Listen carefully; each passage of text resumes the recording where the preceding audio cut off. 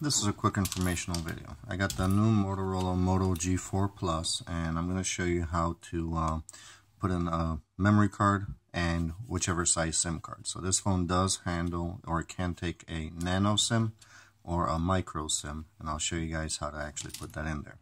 So first, right here towards the bottom is your release point. You're going to just put your fingernail in and pry away. Alright, so right here is, you got two slots here, micro SD and SIM. Some of the international variants are going to have dual SIM slots, so but to insert the micro SD memory card, just put the card in this way and it just slides in. There's no spring or anything like that. Now for the SIM card right here, this is a little tray, converter tray, so you can either A, put in a micro SIM like so without the tray, so if anything, save this. Or if you have a nano SIM, what you're gonna do is,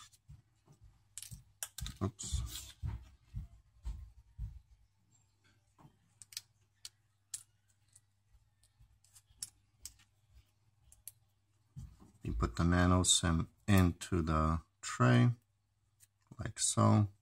I'll make sure it doesn't fall out.